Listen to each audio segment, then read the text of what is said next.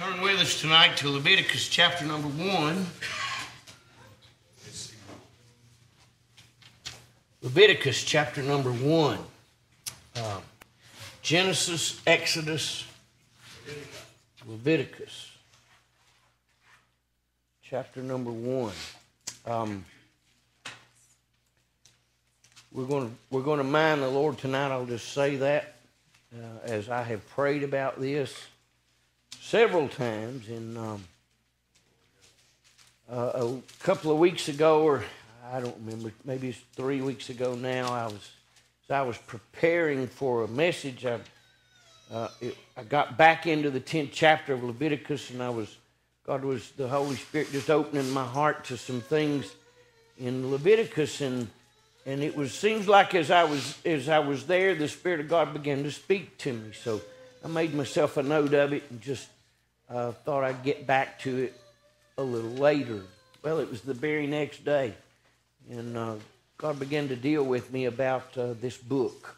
And so I have spent the last 2 and 3 weeks probably off and on really trying to dig deeper into this book. I'll be honest with you, I've never spent much time with it. You may have, right? You may be that person that just really been into Exodus, Leviticus, and Numbers and Deuteronomy. But, I love Genesis and all of that's in Genesis. And the Exodus story is certainly full as God led them out. And there's so many beautiful pictures of Christ in Exodus.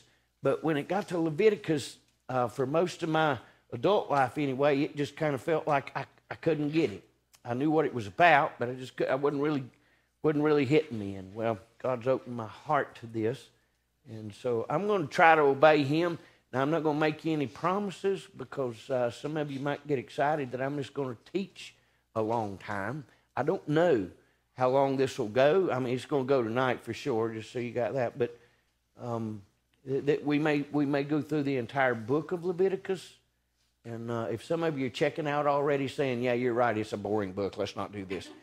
I promise you I would not be doing this if the Holy Ghost of God hadn't have touched me and pressed me. Because I said this earlier, it's out of my comfort zone. Teaching's not. I love to teach, and I cherish every opportunity to teach. God knows that, and I'm supposed to be apt to teach.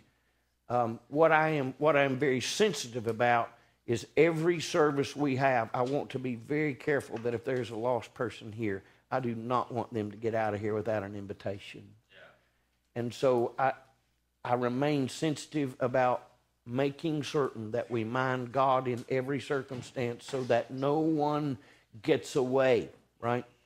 If somebody comes in here and God wants me to preach, and I'm going to preach, right? So because their soul is what's at stake, and that's important. But I also believe we need to understand this book, and it will open up your eyes concerning a large number of spiritual truths that are clear to us in the New Testament.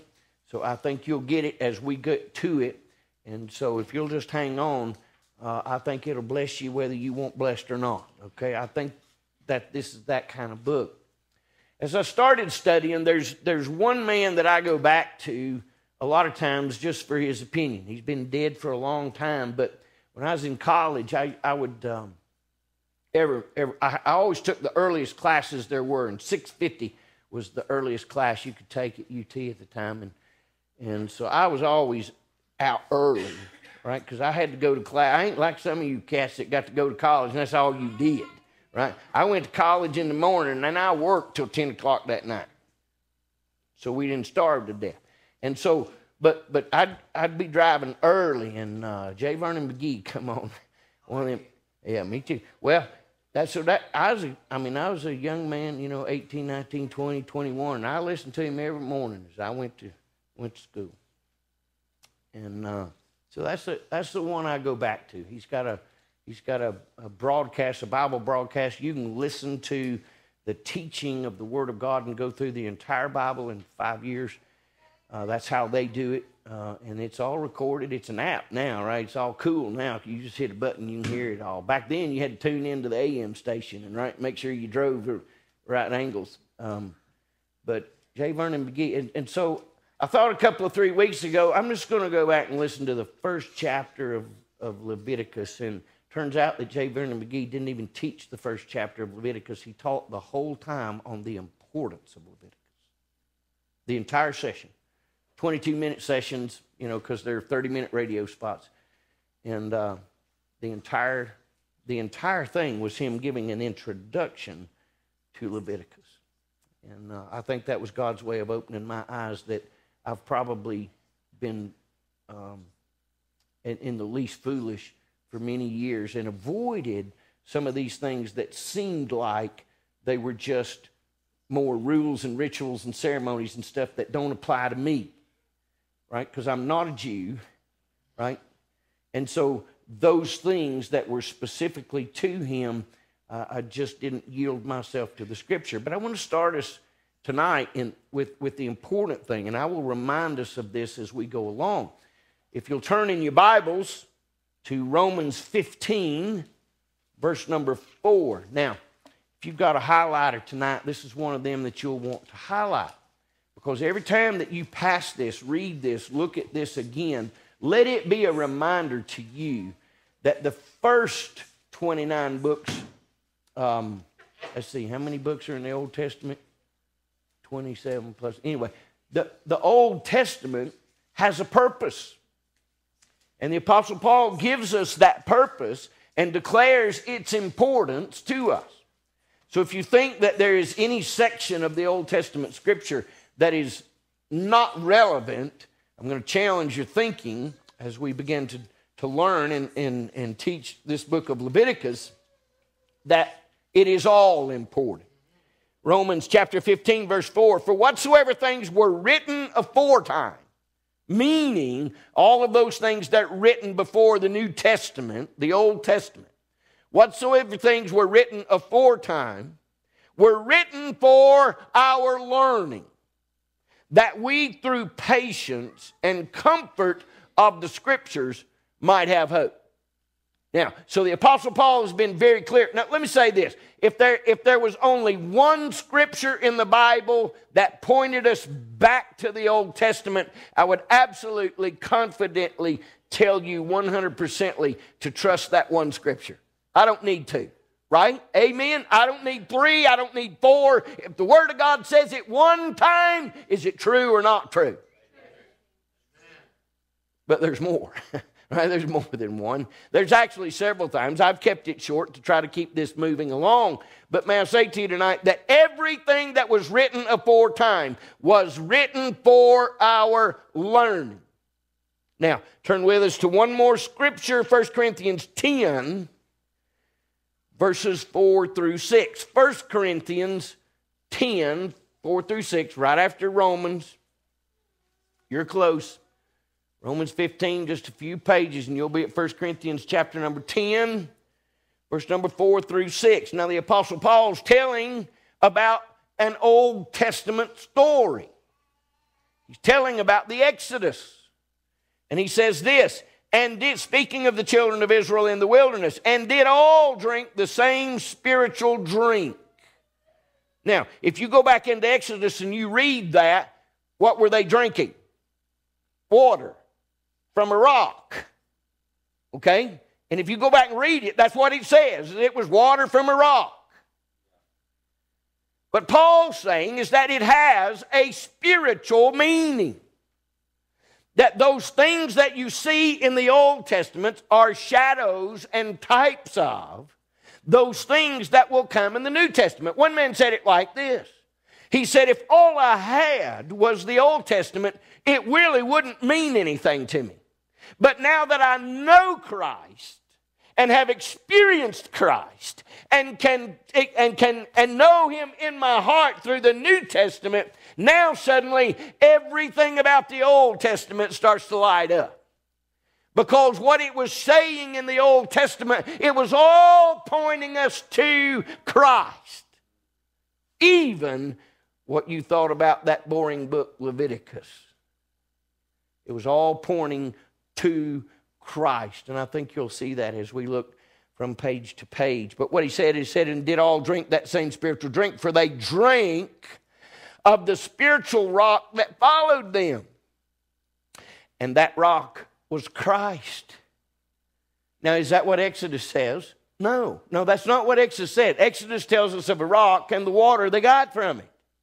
And yet what Paul is saying is, look, let me explain to you what Exodus was really saying. Now that we know who the rock is, now that we know who Christ is, now that we have drunk from that spiritual fountain, now when I go back and see that spiritual rock, that's what Paul said, it was that spiritual rock, that spiritual drink.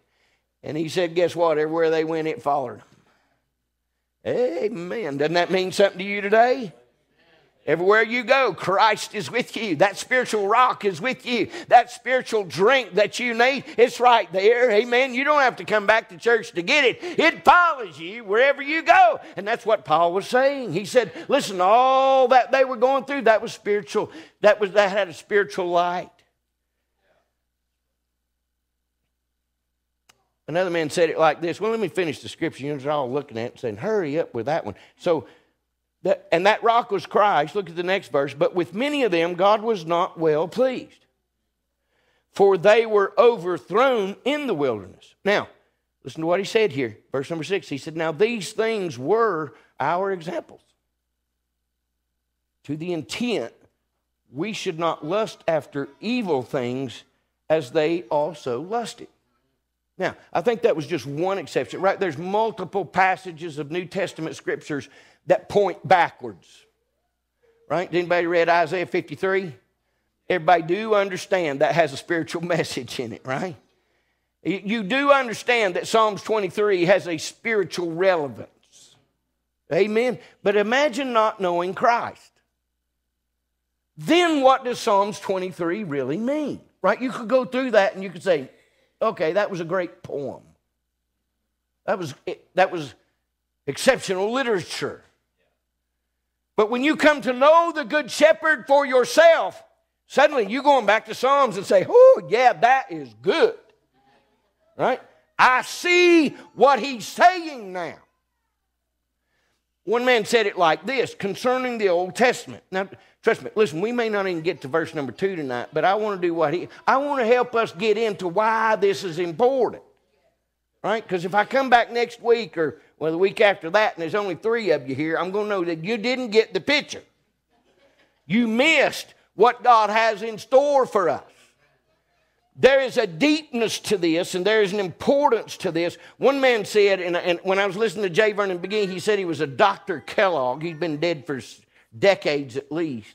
But he said, Dr. Kellogg says that the book of Leviticus is the single most important book in the entire Bible. And I thought, wow, that is incredible that a man would say that. And J. Vernon McGee even said this. He said, I really thought he was saying it tongue-in-cheek. Right? He was just saying, oh, yeah, the best one, and didn't really mean it. He said, I personally started digging into this book, and I recognized that everything we believe as born-again believers, foundationally, you will find in Leviticus. And he said, I suddenly recognized that through the things that was told to the people of God to do in the book of Leviticus, he said, I could eradicate every schism and cult in the world today with this book. That's pretty extraordinary. That's pretty extraordinary. That's fascinating to say the least for us, right? We're all mature Christians. Most of us are mature Christians. We've been reading our Bibles for years, and now somebody's standing up here and telling you, get excited about Leviticus, and you're saying, okay. I'm going to try. But you're telling me that somehow all that God said concerning how he expected to be worshiped is going to affect me? Yeah. I love this picture of the Old Testament, and I don't even remember where I heard it or I'd give him credit, but I love this picture. He said the Old Testament is like a well-furnished room. You just can't see what's in it till you turn the light on. Ain't that beautiful? Huh? That's what it is. That's what it is. Genesis all the way to Malachi. It is a well-furnished room, right, with the most elaborate and detailed furniture and pictures and types that you've ever seen. But you can't see it till you turn the light on. And that's what we got in the New Testament, was the light. And when the light came on, Paul, we all scurried back to the Old Testament and said, wow, I didn't know that was there. I couldn't see it. I didn't know what that meant. Now, let me remind you that all of the apostles of Jesus Christ did not have a New Testament. All they had was the Old. Amen, amen, amen, right? All they had to preach to change and turn the world upside down was this part. And we rarely venture back into those clean white pages. We rarely go there. Well, the book of Leviticus, I believe, and I hope that you will also find, is absolutely packed full of some of that wondrous, wondrous furnishings that we just can't see without Christ. So our very attempt, and our actually 100% of our effort will be to look at all of the pages of Leviticus and find Christ on it. And as a reminder, that's how you should study all of the Old Testament. Is you should study it looking for Christ in it. Why? Because Paul said those are left for us for our learning, and they are our examples. Now, as a man of God, as a preacher anyway, these men can tell you, their Old Testament, you like preaching David and Goliath, amen, amen, right? That's a good one. But you don't really think we preach David and Goliath because he was an underdog and won. No. No, we're preaching David and Goliath because it has a spiritual meaning. And that the Goliaths of this world are nothing to my captain. Amen.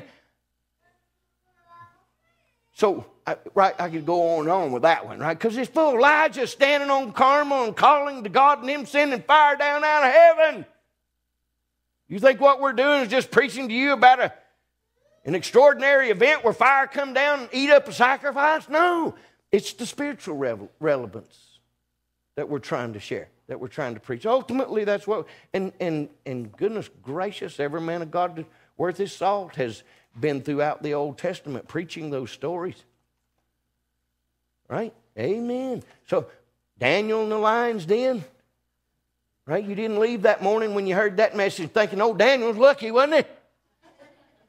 No, you got the spiritual relevance. You recognize that was Christ in that den. There's somebody in there with him. And then Daniel would go as far with his three buddies that got thrown in the fire. He told them, he said, he's in the fire. He even told us he was there. Well, that's really easy to preach, right? Because he said he's in there. Looked in there and there's 4. He said, I thought we cast in 3. And we did cast in 3. He said, well, I see 4. Amen. That's really easy to preach the spiritual relevance of it. Now, the point is that all of the Old Testament Scripture is meant for our learning. And so simply what we're going to do is to try to attack these pages and recognize what, as much as we can, right? I don't know that you ever exhaust any one-page verse or book of the Bible. But as best as we can to at least open our heart and say, God, as we approach chapter number 1 and chapter number 2 and 3 and on, what we're expecting is for you to show us Jesus. And as a New Testament believer, I think you can absolutely go into this with that frame of mind. That Lord, I want you to show me Christ everywhere he's supposed to be seen in this book. And so we're going to start there. All right. The author of Leviticus is Moses, right? Moses wrote 5 books of the Bible, and they are the first 5 books of the Bible: Genesis, Exodus, Leviticus, Numbers, and Deuteronomy.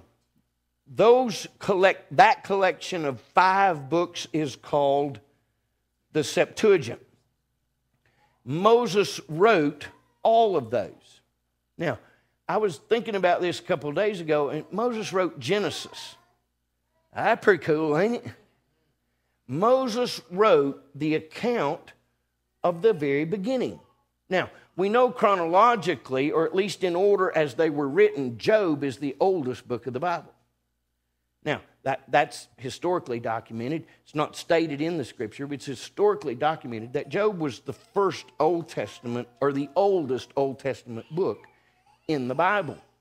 And yet, the alignment or the arrangement of these books, I believe, is Holy Spirit organized, and that the ones that Moses wrote are the first 5.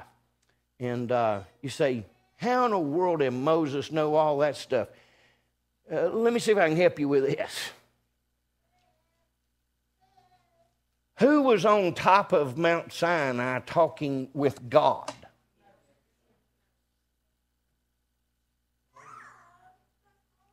Moses. Reckon they talked about them 10 commandments the whole time? Now, so it's impossible for Moses to have the detail on Genesis, right? Because what we have in between Adam and Moses is a flood, right? Which took everybody out but 8 people. How did that information carry on? Well, number one, Noah and his family would have carried on what they had of it, right? So there would have been that witness that carried through that line and on into what we know about Abraham's seed. But I would contend that it's far more than that. Moses stood with God. Now, God never let him see him, right? You remember that story? Whew, that preached too, right? Right? The spiritual pictures and types all throughout the Old Testament. And that's really what we're looking for when we go back to the Old Testament, is we're trying to see Christ, because Christ is in all of these books. There's even one, the book of Esther. The book of Esther, you can read from the first word in the book of Esther to the end, and you will never find one time the name God.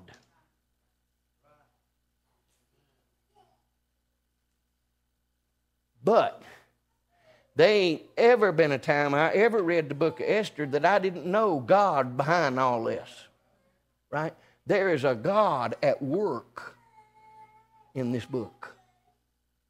So many beautiful pictures and types and all of these things.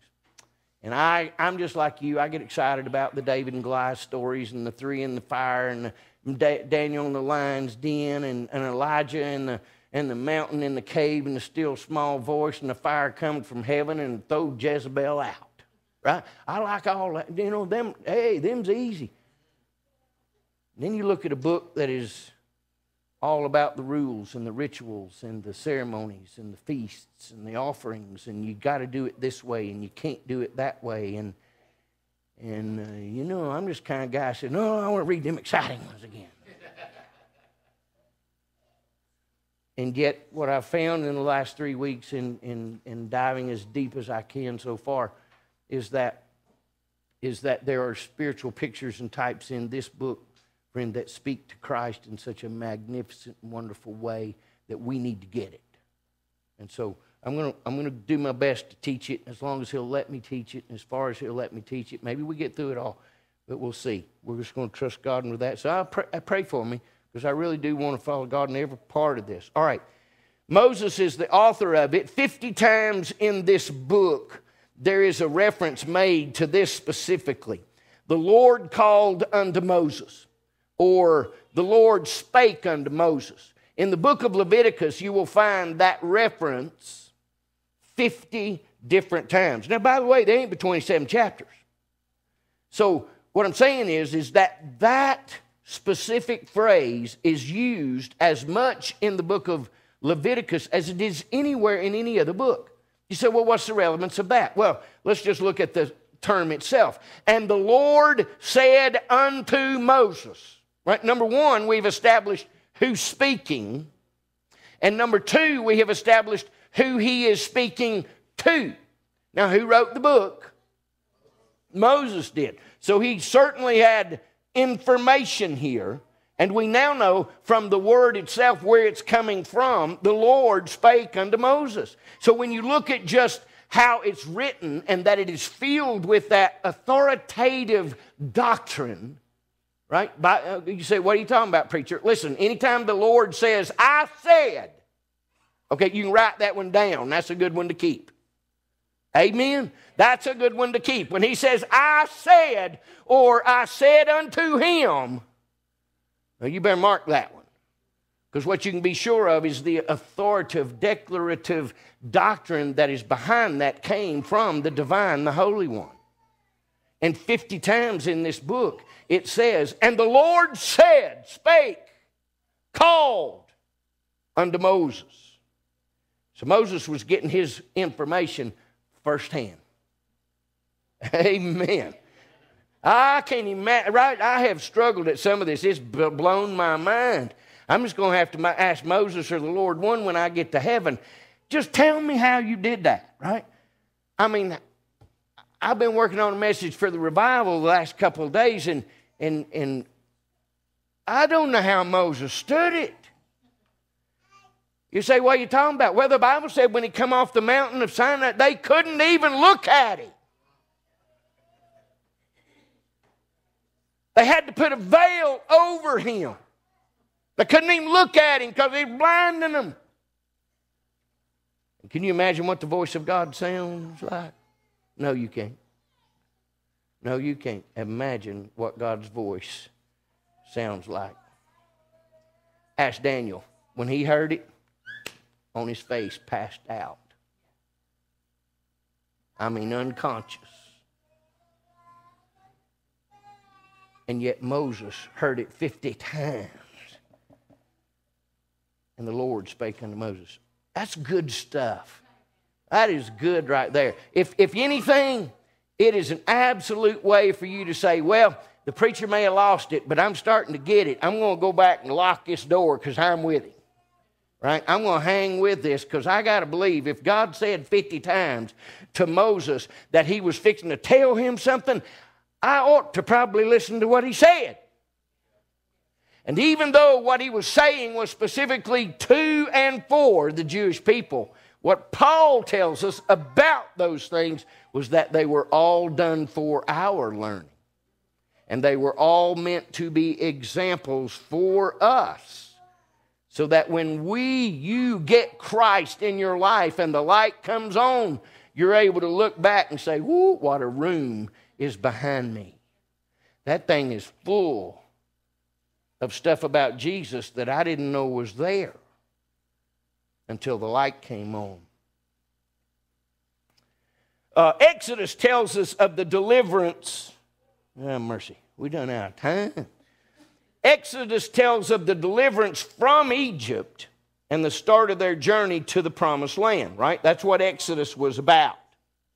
Exodus even takes us to Mount Sinai, and we see the giving of the law.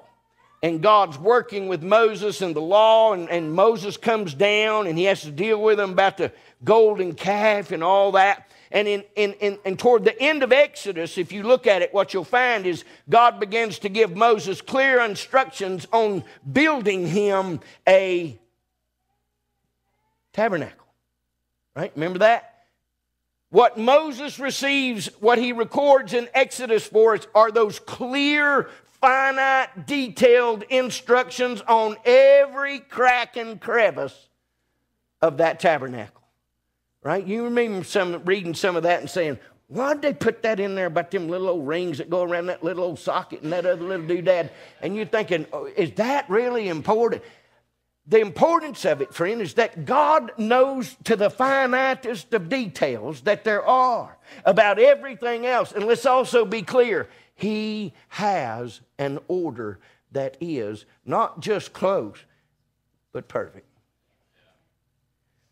So in Exodus, they build the temple. You get to the end of Exodus, the very last chapter, the very last 10 verses, and guess what God does to the temple that gets constructed?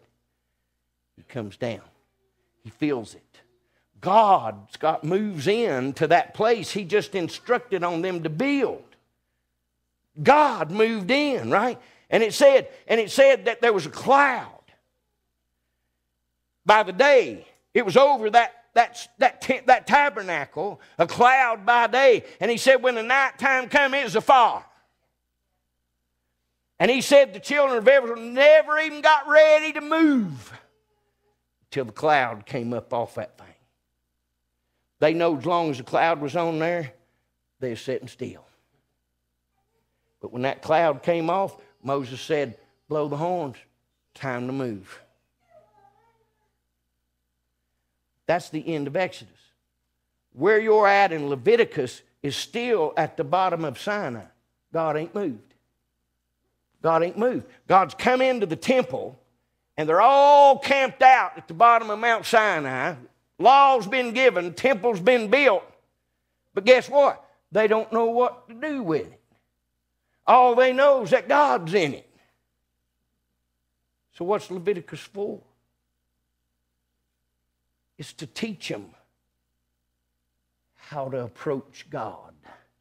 You know what that is? That's worship. Did you know you need to know how to worship properly? Yes, you do. Yes, you do. You need to know how. Do you know what God was teaching in Leviticus? Was now that He was in the building, how do I get to Him? And by the way, if you didn't do it 100% perfect, they carried you out. He's a whole lot more lenient on me and you, Paul. As a matter of fact, He let us roll in here on Sundays half-hearted, half-cocked, and half-witted. And we still walk out under our own power. Now, Leviticus will open up your eyes to the fact that we probably ain't serious about worship. Well, we just got started. This is a grand adventure, I'll promise you. I don't know what God's going to, and I said that, I don't know what God's going to do with this, but I am so excited about the first part of it that I can't hardly wait to see what it all has. So hang with it. We are out of time, so I'm going to close tonight and try to get through just a couple of more things. This book opens and closes at the same geographical spot. They're at the base of Mount Sinai where God gave the law. And the purpose of the book was to give Israel direction in how to live as a holy nation in fellowship with a holy God. It was a code of law for the total well-being of Israel. Listen to this: physical, moral, and spiritual. You say, oh my goodness, you mean we're going to talk about the physical? Yep.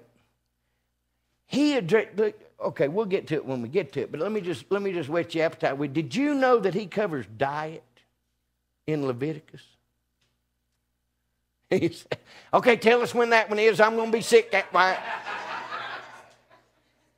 Do you know God knows how we ought to eat? And I figured He did, didn't you? I just never dug deep enough in the Word to see it.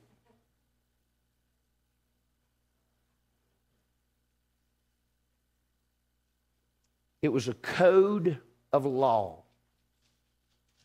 Okay, and you're going to find that Aaron's sons mess up and they don't follow the law as handling the fire. What did God do to them?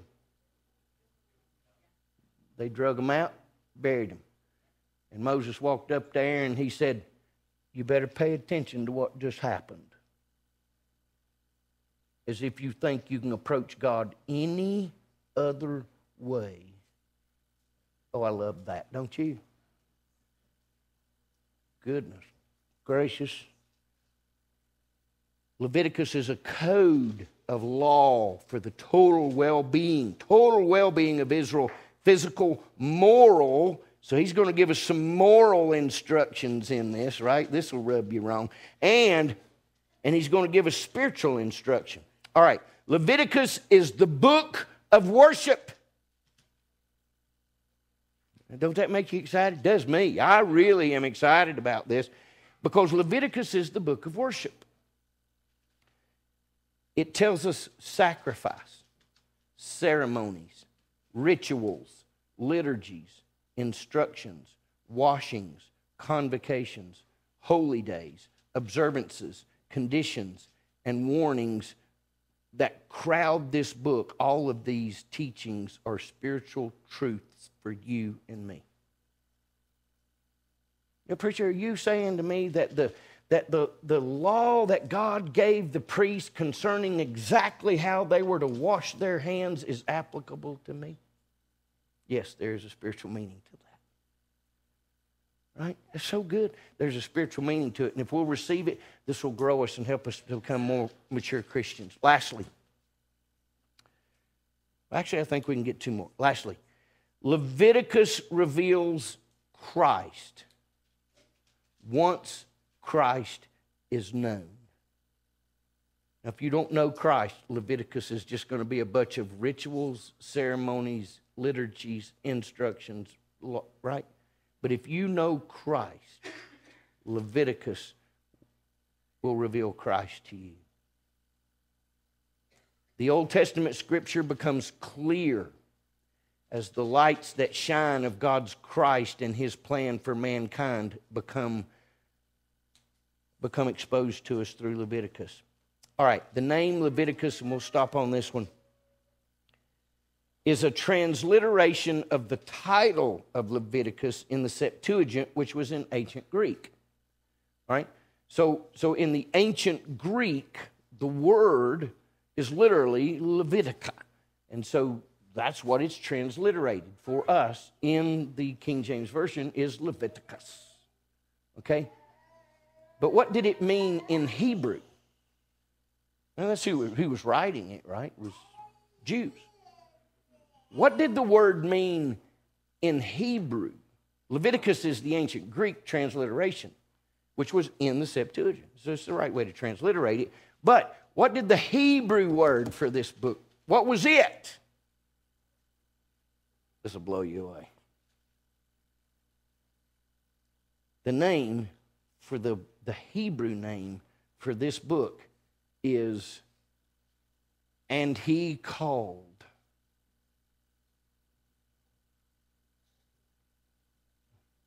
And He called. Okay, that was good, preacher, but I don't see that relevance in that. Let me see if I can help you with it, and we're going to get out of here. The name of the book is "And He Called." First thing I got to ask is, are you listening? Are you listening? And maybe to our hearts tonight, we ought to remind ourselves every time we come back to hear some more about Leviticus, we need to say, am I listening? Because He said He called. He said He has spoken. Am I listening? Verse 1, all right, you may have closed your Bibles. Sorry. If you ain't, let me read verse 1. And the Lord called. Why not name it "And He Called"? That's how He started it. And 50 more times He would say the same thing. And the Lord called, and the Lord spake, and the Lord said, right? What's the point? This is a book full of what He said. We have to understand the relevance and importance of that simple truth. That the very name of the book is that He called. And He called is the very name of the book. A couple other things. He calls the people to Him, and then He tells them how to come. So not only is He calling now that the tabernacle's done and He's in it, He is calling for the people now to come, but He's got to tell them how to get to Him. You cannot get to God on your own. Gracious, that'd preach, wouldn't it? Just that message, and he called. You can't get to God until he calls you. And not just calls you, Emily. He got to tell you how to get to him. That's good. I don't care who you are. That's good. And he called. He called his people to him, and then he instructed them through this book of worship how to come into his very presence. Now, I'm going to link something for you. Turn in your Bible to Matthew 16:18, and we're done.